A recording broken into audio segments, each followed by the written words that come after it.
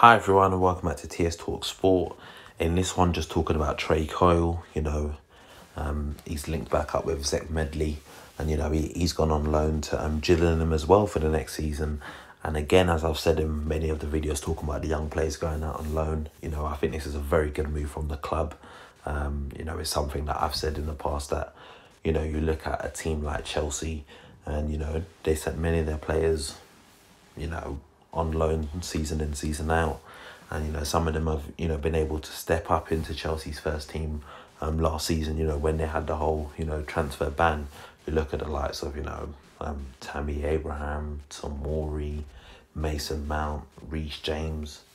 I think those are the main four for me, but at the end of the day, that's 4 outfield players. You have 10 outfield players. That's just under half of your outfield players, and I'm not expecting, Trae Coyle to go out on this loan and come back next season and be like, yeah, I'm a first team starter. But he can definitely, as long as he has a successful loan spell, he can definitely command himself at a position in the squad, whether that's on a rotation basis. He's someone that, even in the interview for Gillingham, he said he's happy really to kind of play anywhere across the front, whether that's the right, the left, 10.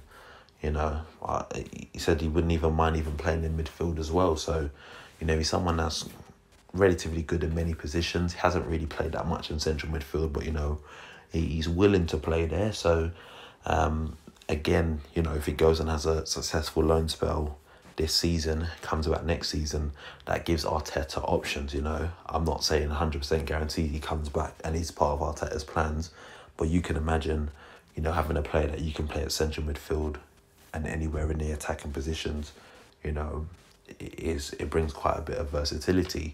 So, I'm wishing him all the best on the loan spell. I hope it goes well. And at the same time, I'm glad that the club are actually, getting a lot of these young players exposed to first team football. And, I have to give credit to Arteta, Edu, and obviously mainly Mertesacker, because, he's head of youth development. So, credit to them for that. Definitely let me know your thoughts in the comment section below regarding this. And if you haven't already done so, go hit that subscribe button now, and I'll catch you next time.